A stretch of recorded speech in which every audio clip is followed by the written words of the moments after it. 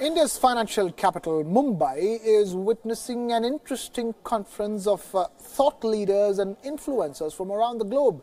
Pragya Jha has more from the Mindfulness India Summit. Leaders, scientists and thinkers from across the world have come together for a two-day Mindfulness India Summit in Mumbai.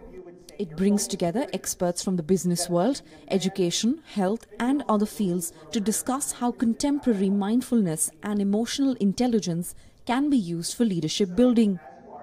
India Summit is a culmination of our 20 years of the work, and last 5 years we're doing a lot of research on what is the role of mindfulness with the human, how it changes the human behavior, it cultivates the behavior change in people.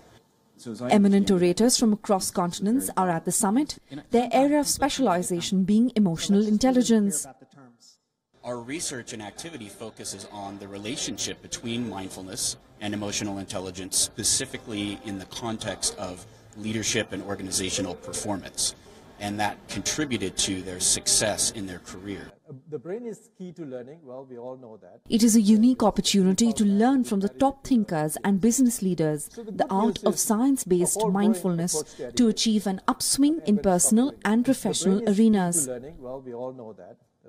My main message is going to be around, there are different things, there are different components of well-being that we need to pay attention to. And one of them is mindfulness practices. And what mindfulness does is it essentially increases the self-awareness for people to know how they're doing with their physical health, their mental health. And once we have that awareness, then we can take the right measures to make improvements. The founding blocks of this would be mindfulness, which basically means understanding yourself. Then going on to empathy training, which is about understanding the other from their perspective. Many of us do not try to understand the other from their perspective.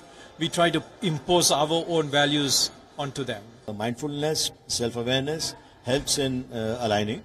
Secondly, if I may add, we are from the creative business. I'm from, and like you, we are also from the industry, which is the creative industry. And stress levels are high because creative is all about doing something on your own. There's no factory machine which is churning out. You're doing it on your own. And therefore, stress levels, sense of rejection, as you know, there's a very, as I spoke inside, there's always creative talent has a sense of rejection. So mindfulness takes away the stress, brings you in touch with reality. You accept people better. So I think it's a very great concept.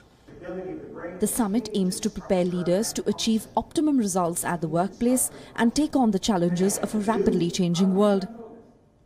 Bureau Report, Wion, World is One. 80% of their data